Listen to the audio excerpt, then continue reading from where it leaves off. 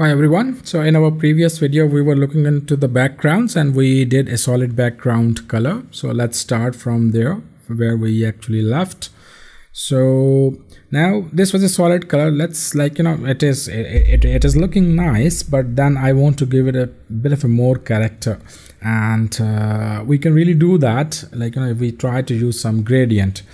Okay, so now in our tool palette, like from here we color palette, here we took the color and this is the dark color.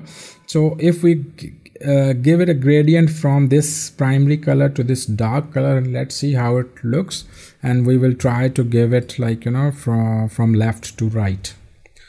Okay, so how we can do that, I'll go back over here and where I'm defining the background color. So here I'm defining the background color, and let me just comment that, and rather than saying background color, I would say now background image. Now this background image gives us the option to define the image as well, which we will see, and the linear gradients are also defined, or the radial gradients are also defined with the help of background image. So I would say linear gradient, and the first thing I want to define the direction. I would say to right. That is the direction. Now the first color is going to be this color. Let me copy this from here, and the second color is going to be our dark color. Where exactly is that? Here. Okay, and here. Okay, so I have not saved it yet, and so this is how it is looking at the moment. Now let me come back and save, and you can see that immediately, the overall look and feel has changed all of a sudden. Yeah, and this gradient is really looking very nice compared to what we had before. Okay, so that's how we can define the gradients. Now if I wanted to define an image, so let me comment this as well, and then I can say background image and URL, and this URL can point to a file locally on my system within the project folder structure, or it can point to a URL as well. So I have this file already opened, okay, from Pixabay. I'll copy it and I'll paste it here, and let's see that how this comes.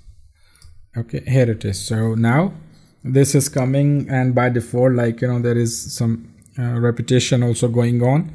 So for that I need to define some other properties, like background size is equals to cover, and the moment I do that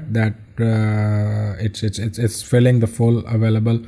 I don't need to worry about now the repetition, and I also want it to be in the center.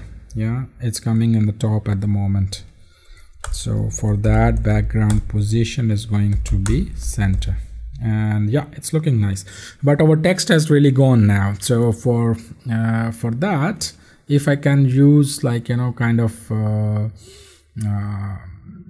color on the top of this one, so maybe that would really be great.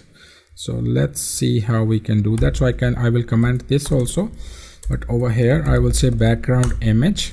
Yeah, and now I can define the gradient and the URL at the same time. So first I would say that give me this gradient. Yeah, and then with the comma I will give this URL. Okay, so what I'm doing here, I'm saying that give me this gradient first and then below. So this linear gradient is coming on the top, and then there is an image going on, or there is an image at the bottom of the gradient. Yeah, so let's see. Now there is only gradient. I can't see the image at the moment because my gradient is not see-through. And for that, if I just come over here, I can change the opacity from here as well, and it would still be in the hexadecimal notation. But to see how much we are giving it, it's better to change it to RGBA, and this as well I'll change it a little bit, and then I would change it to RGBA.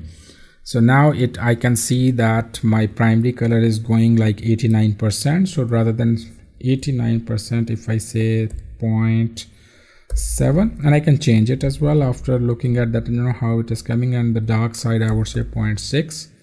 So let's see how it comes now. And you can see, I think I can make it more darker. And to do that, I would say 0.8 and 0.7, or maybe 0.9 and 0.8, even 0.9. So like you can play around with it and see like what really suits for your requirements or for your design. So now this section is like really looking like a very good section for the top of your web page. And if you include your logo on the top of it and your navigation bar, so all of that, like so your web page starts shaping and the designs starts coming along. So that's how we really build it. Okay, let me show you one quick technique that if you want to control the gradient at a certain position and from there to start. So the idea is that I want to have it like kind of a diagonal in the middle, and there would be a solid color on the left, and on the right there would be like in the same way a gradient going on with the image. And I want this SEO services and all this text like in the center of this portion. So that's what I want to do. So how I can do that? So I'll not change, like I've done already much changes over here, so I'll not change anything over here. Rather I will have another container. So let me copy this, and I would say this is container 2.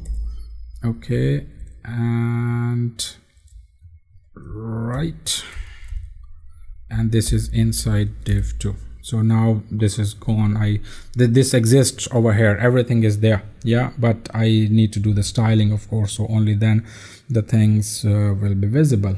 Yeah, okay, so let's go back to our styling, and first I need to do container 2. So for my container 2, let's do the same thing. Width is equals to 100%, height is equals to 500 pixel, and background image. Okay, so first let me take this, actually copy this background image from here, and I'll tell you why.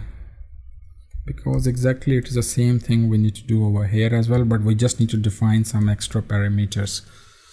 Okay, so this is my light color. Okay, and I'm saying to right. So rather than now saying to right, let's give it a angle. I'm saying linear gradient 105 degree, and this my first color. I want to make it a solid color, so I will just make it RGB, and I'll remove the alpha part, and I want to say that I want this up to 50%, this solid color. Yeah, and the next color I want to start from where, actually I will say that this 1.9, so this would be RGBA, and this should also start from 50%. And for the last one, this is 90%. I'm saying I'm not defining like anything, so that means that it is going up to 100%. Okay, so see, like the first color, the solid color, I have started up to 50%, and this one also I have created as at 50% with that kind of a 90% alpha. Now this will create a line at an angle of 105 degree, and then there would be a gradient going on in the last, and then below there is a see-through, there is an image. So just by doing it, let's see how it works. Okay, so it's kind of what happened, because both of my divs are working at like they're getting mixed into each other. There is no margin. So on the top I can say like for this container 2, I can define margin top is equals to 30 pixel. Okay, and here it is. So now, okay, so now you can see that this line is going on over here, and in fact I would say margin bottom also 30 pixel, just to see a little bit, like, you know, from the bottom also. Alright, so now you can see that I can see through this image from the right side. This is 105 degree, and up to 105 degree there is solid color going on, so there is, I cannot see it through, and then my text is there. Now I want to have this text aligned and placed, like, you know, at a certain location, and that I will do shortly. So for that, let's do, so this is inside div 2. So let me copy again the inside div from here, because we're pretty much doing the same thing but with a bit of a different parameter. So inside div, this is my inside div 2. Now the position is absolute. Now for this absolute position to work, its parent container should be with the position relative. So that's container 2 position is equals to relative. And let's see how we are. Okay, so exactly in 50%, like, you know, from the top and from the left, but I don't want it over here. I want it to be on the left hand side. So if this total is 100% and if at the moment it is 50%, yeah, this inside div 2, and also I have this thing, like, you know, 105 degree, or this gradient is also going on at 50%. So if I push it by 25% on this side, so I think my problem would be solved. Yeah, so if I simply say that my left is 25%, top is still 50%, and then I translate it back by minus 50%, and here it is. So now this is all together giving us a different look. So really, like, you know, the possibilities are endless once you understand like how to use the elements and the CSS. You can design anything, and as we are building our knowledge more and more, and there are some really strong concepts coming later in the course. So yeah, like CSS is powerful. It is really powerful. So anyway, that's about the backgrounds, and there are plenty of more things which we can do, and we will do actually, because we have some big full website projects also coming down the line in our course. So definitely we'll go through those. So that's it for now. Thank you so much for being here, and I'll see you in the next one.